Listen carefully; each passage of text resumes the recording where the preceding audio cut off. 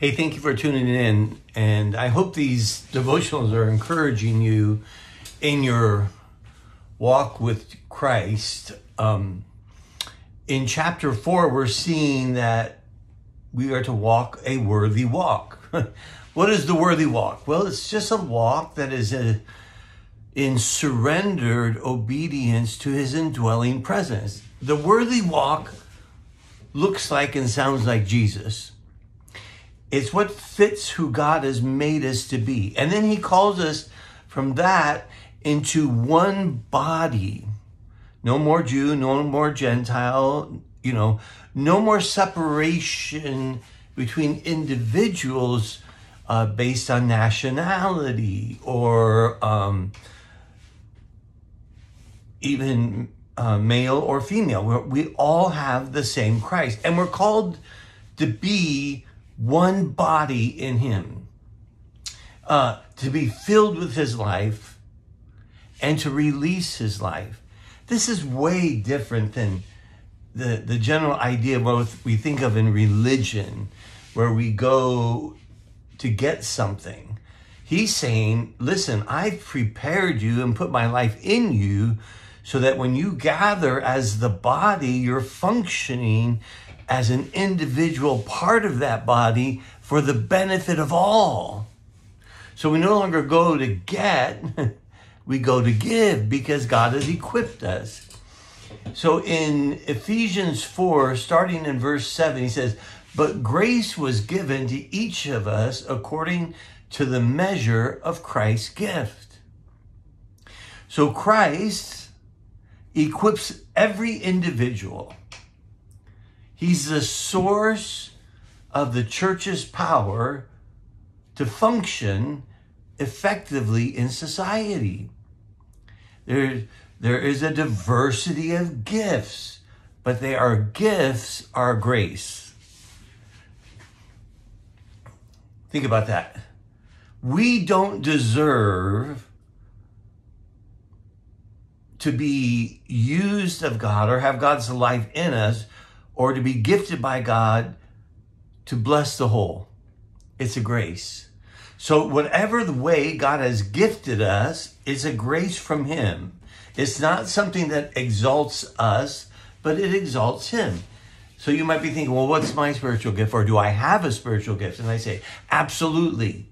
Every born-again child of God is gifted by God and his grace to function for the benefit of the body. And if you exercise your gift, you're going to contribute to the vitality and ministry of the church. And consequentially, if you withdraw and don't function, the body will suffer. Because the body wasn't meant to be one, it was meant to be a whole. Think of it like this. Each cell functions in the purpose it was given. The cells don't divide, they don't separate from each other, they don't argue. They're called to do a purpose, as are we. In Romans 12, verse 4 through 6, Paul told the church at Rome, he says, "For as in one body we have many members, and the members do not all have the same function, so we through many are one body in Christ, and individually members of another, having gifts that differ according to the grace given to us. Let us use them, if prophecy, in proportion to faith." And he goes on and on. He talks about, the role of the pastor teacher and all the different gifts. No one's gift is attributed to their own ability. Your gift is your gifting for the church is a grace that is empowered by the indwelling life of God. In a healthy body, the cells don't get together and vote on which cell does what. In a healthy body, the cells do not revolt or go their own way. That would make an unhealthy body.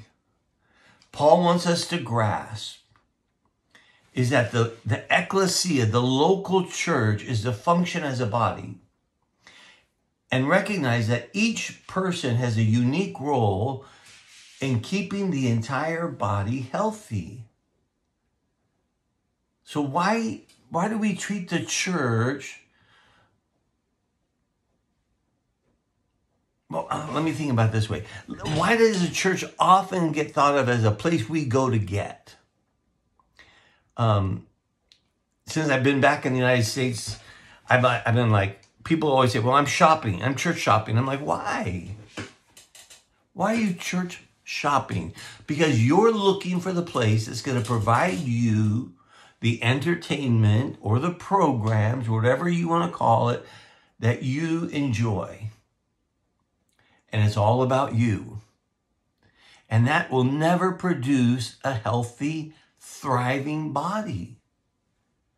It's only when we say, Lord, here I am. Where do you want me? How do you function? How do you want me to function for the benefit of others? 1 Corinthians 12, 4-6 says, now there are varieties of gifts, but the same Spirit. And there are varieties of service, but the same Lord. And there are varieties of activities, but it is the same God who empowers them all in everyone. Do you see it? Gifts, but one Spirit.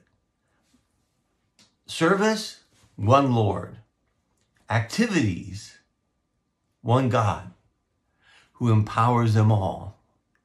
You see, it's not about what I bring to the table. And without a diversity of gifts, the church is not healthy. He says, therefore it says, when he ascended on high, he led a host of captives. When Christ ascended from the earth, having been triumphant over sin and death, he did so as a conquering king and the Lord of Lords. Actually, this is kind of a quote from, I believe, from Psalm 68, verse 18. He said, you ascended on high, leading a host of captives in your train and receiving gifts among every man, even among the rebellious, that the Lord God may dwell there. The psalm is a psalm of triumph. And we need to remember that our Lord is triumphant. He descended from on high. He took on this human flesh. He humbled himself. And he went to the cross to become what we were, sinners. So he not only did he die for us, he died as us, so that when he went to the grave, we too went to the grave, and all our sin was left behind. He bore it on the cross, and then he rose again, triumphing over all of his enemies. Satan has been defeated, even if he doesn't know it. He disarmed the rulers and authorities. He put them to open shame, Colossians tells us. Now, friends, and he goes, and he gave gifts to men. Every person has been gifted in a special way. We have become more than conquerors. Sin no longer holds us in bondage. And he has given us gifts, which is in the Greek charisma. He gave his charisma to his people. Now, there is sometimes what we call a charismatic movement. But listen, folks, every church should be filled with members with different charisma. The empowerment of the Spirit in the life of the individual. That shouldn't be something scary. It should be something beautiful that we rejoice in. Because we all draw the same power, energy, vitality from the same source. God himself. He's given us his Spirit, one Lord, one God who gives power to each of us to function in his body, his ecclesia, his local church, and manifest his goodness in this world. He gave gifts to men, and you have one. In saying he ascended, what does it mean but that he also descended into the lower regions of the earth? First, he left the majesty of heaven. He came down to earth. And after he went to the cross, he went to the grave. And all of this speaks to his incredible incarnation, his liberation of all who look to him. He who descended is the one who also ascended far above all of the heavens. This is painting the picture of Christ in his ascension, where he receives exaltation and supremacy, where he sits at the right hand of the Father in authority, waiting for the final conquering. If you realize that you have been empowered and equipped for the benefit of the body, you don't have to take a test, although that might be helpful for you to identify. All you need to do is say, Lord, here I am. And you have given me this gift by grace. How would you like to live through me? How do you want to manifest your life through me? In what ways? Lord, here I am, surrendered, without reservation to you, my Lord. And I know that you are the source of life and power, and that your Spirit is in me. And so as I step aside from doing my will, be pleased in all that you desire to do through me.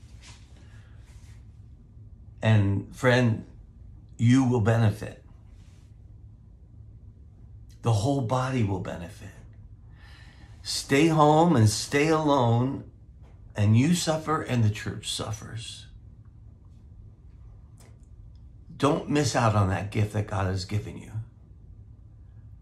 Hey, I love you, and I hope you have a great day.